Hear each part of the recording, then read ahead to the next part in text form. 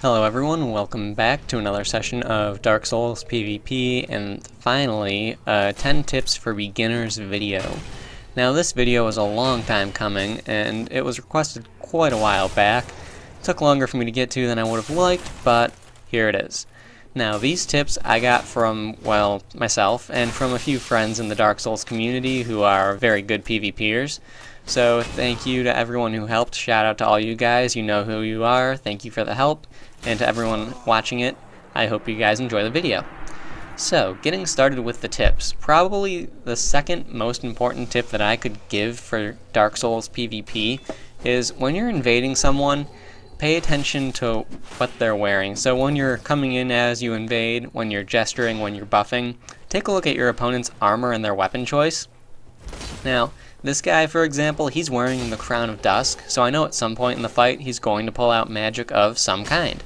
It's just general things like that that really help you expect what's going to happen and really can sort of make a difference in the fight. Right there I was able to just roll in through his Wrath of the Gods because I saw him switch to the Catalyst, or the Talisman rather, and I knew it was coming, so I was able to roll for the backstab. It's just certain things like that that can really make a difference. Now, in addition to that, paying attention to the armor, you can also get a vague idea of how much poise that the person has. For example, this guy has robes on, so he's got very low poise. You can also tell he does not have the wolf ring on because he does not have the aura from it, so again, he has very low poise. So, moving on from here, related to poise, knowing the poise breaks is a very important thing. Just having a vague idea of them is good, but knowing them like exactly is even better. I personally don't even know all of them exactly. I just have a vague idea of the common ones, being the ones for 53 poise, which is where a majority of players will keep their poise. Now, for 53 poise, you can withstand a two-handed greatsword R1, you can withstand a one-handed ultra greatsword R1, so on and so forth. I will find the list of poise breaks somewhere and put the link in the description for those who want to see the entire list, because it's helpful to look it over, have a general idea of it, because you can really know what poise you want. You can learn to, what's the right way to say it? You can learn to sort of just, when you're looking at your opponent, sort of size up what sort of poise they've got and take advantage of that. So it's a good thing to keep in mind. Moving on from here, tip number 3. Watching for weapon switches and taking advantage of them. I got this tip from one of my good friends, and it's a very good tip. Now, taking advantage of them can go in two ways. You can either take advantage of it in an offensive way or in a defensive way. The defensive way is when you see a weapon switch, roll away from them. That's the best defensive way you can get, because chances are they're going to be switching to a weapon that is, well, not a weapon, it'll be a casting tool of some kind, being a Talisman, Catalyst, or Pyromancy Flame. So it's really important to keep that in mind, and you don't really want to be close to those things. Now, for taking advantage of it in an offensive way, if your opponent is too close to you when they switch their weapons, it leaves them open to an attack, which after that you can get out of there quickly if your weapon is fast enough and recovers fast enough, or it leaves them open to a backstab in some cases. So that can really change the tide of the fight and really make a difference in the end. So that's one good thing to keep in mind, keep it in the back of your head. Chances are you're going to be doing it without even really thinking about it, so it's just something to keep in mind. Now, moving on from here, we've got tip number 4. Knowing the length of your weapon and the length of your opponent's weapon, it's something you can really take advantage of if your reach is longer, or you'll have to play more defensively if your reach is shorter. So, yeah, you'll have to compensate if you have a shorter weapon, but that's just the way it is. And that is not a sex joke, by the way. So, never mind. Moving on. Just moving on. Tip number 5. You need to pay attention to how much damage your weapon does and how much damage your opponent's weapon does. And you really shouldn't be afraid to trade hits with your opponent, especially if you're out damaging them. Now, the reason I'm saying this, and the reason I'm sort of advocating for trading hits, is because you can really trade hits for a killing blow. Now, that's a really good thing to do in a lot of cases, and in the end, it really will benefit you more, because I mean, you traded them for the killing hit. You can still live if they're not swinging at the time, or not if they're not swinging at the time, but if you survive their hit and you're out damaging them. That's what I'm trying to say. So you can really sort of judge how much damage your opponent's weapon does, sort of size it up a little bit, and take advantage of that. Now, I'm not saying trading hits is an ideal situation, but it's not something that you should be so adamant to avoid. And chances are it's going to happen anyway without you even intending to do it. So why bother trying to fight it? Just let it happen and expect it. Take advantage of it and be prepared. So that's my take on that. Now, moving on yet again, tip number 6, now that we've passed the halfway point. Don't be afraid to R1 spam occasionally. Now, I'm not saying do it all the time, only R1 spam, but mixing in a little bit of R1 spam, 3 attacks at a time or so, no more than that in general, is a good thing to do, because what that means is your opponent will not always expect it. I mean, I don't know if it's just when people are fighting me, but they tend to not expect me to R1 spam.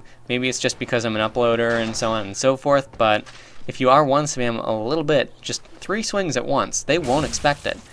Now, that's not to say that you should R1 spam a lot.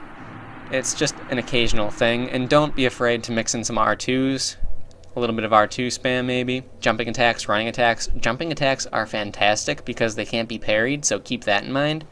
Now, the ability to combo with all of those is really what you want, but don't be afraid to R1 spam a little bit, because it's not the end of the world.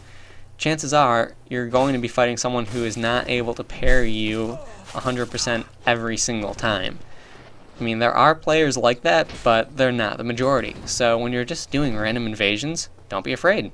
Just do what you can. Don't be afraid. So, next on the list, number 7. Mix up your weapon choices. This is probably one of the tips I give the most often.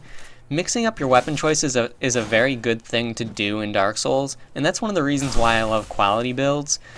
It lets you use the majority of the weapons in the game, so aside from the fact that your opponent won't know what to expect, you can really learn a lot by using different weapons. So the reason I'm saying you can learn a lot is because in my opinion, the best way to learn how to counter against a weapon is by learning to use that weapon yourself. And then you can observe, sort of, after the fact, how your opponents fought you. And by doing that, you can sort of learn how to fight people who are using that weapon. Chances are you're going to run into someone who's better than you at some point while you're PvPing that day, and they'll definitely show you something that's worthwhile learning. So definitely try that out. You would definitely have to think of it sort of after the fact, because in the middle of a match you're not going to be focused on how and why your opponent's doing what they're doing. They're going to be more focused on killing them. But after the fact, it's a good thing to sort of think about when you're in between invasions, because, I mean, invasions aren't exactly immediate always, so it's a good thing to do. So, next on the list, number 8. Notice common patterns of attacking and react accordingly. Now, this tip is a really good one, and there are quite a few common attack patterns and common patterns in general that people will do. A lot of them would be rolling attack spam, R1 spam. If they do it exclusively, it's good to do a setup parry and just take care of them. They'll learn quickly enough. In addition to that, run up and parry method, it gets me more often than I would like it to, and so does the roll in and parry method. It's a little variation of the run up parry, and they both get me more often than I would like. But if you can expect someone to do it, which chances are they'll be doing it with a target shield, a buckler, or the parrying dagger, so keep paying attention to your opponent's weapons and such.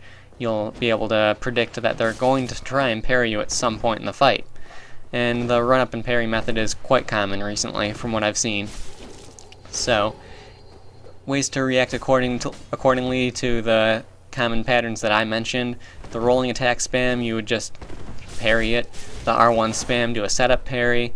The run up parry method, if they do it more than once, then just circle around them and backstab them. It's so easy to walk around and backstab them and punish them for it. It's just pathetically easy to do. So keep that in mind and don't be afraid to do it.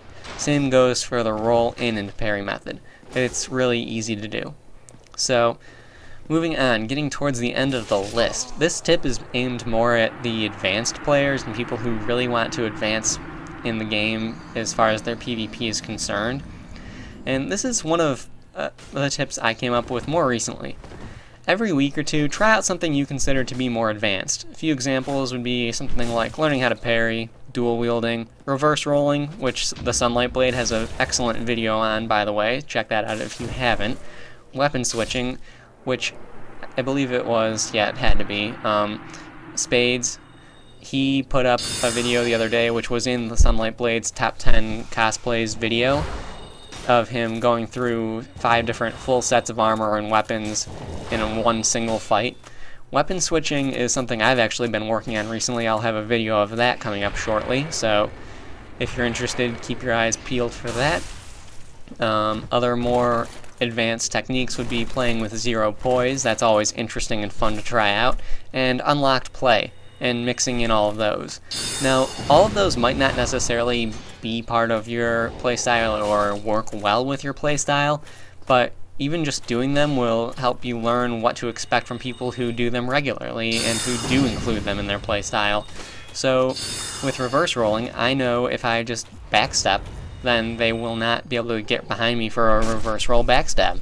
So, it's just things like that that you need to keep in mind, and things like that that really do help when you're trying to get better at the game.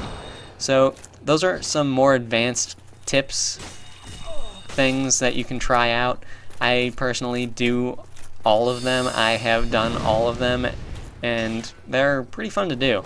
So moving on from here, the last tip, the most important tip I could ever give: don't be afraid to lose. It's a game. It's supposed to be fun. You're going to lose, though. That's the way PvP is. So don't worry about it. Take chances. Have fun with it. Don't worry about all the salt. There will be salt. Just let it go. It's a game. It's so stereotypical to say, but some people seem to forget that sometimes. So you just gotta relax and take it easy. It's a game. Have fun. Take chances. Do stupid things. This game is so much fun to do stupid things in, and as long as you're having fun with it, then who cares? All power to you. Have fun with the game. It's, you know, kind of what it's meant for. So that's really the last tip I've got. It's really the most important one, too. I mean, as long as you're having fun, who cares if you're good at the game or bad? I mean, who cares if you follow all the tips that I gave or if you just completely choose to ignore them, as long as you have fun with the game. That's really just my take on it. So, those were the 10 tips for beginners that I had in this video. I hope you guys enjoyed it. I hope you found it helpful in one way or another. I hope you more advanced players might have found something useful, thought of a good idea. If you have any ideas for tips, please leave them in the comments so other people can see them. This is the last fight in the video, so again, I hope you all enjoyed. I hope you found it helpful in one way or another. Please like, subscribe, and all that good stuff, and I will see you next time.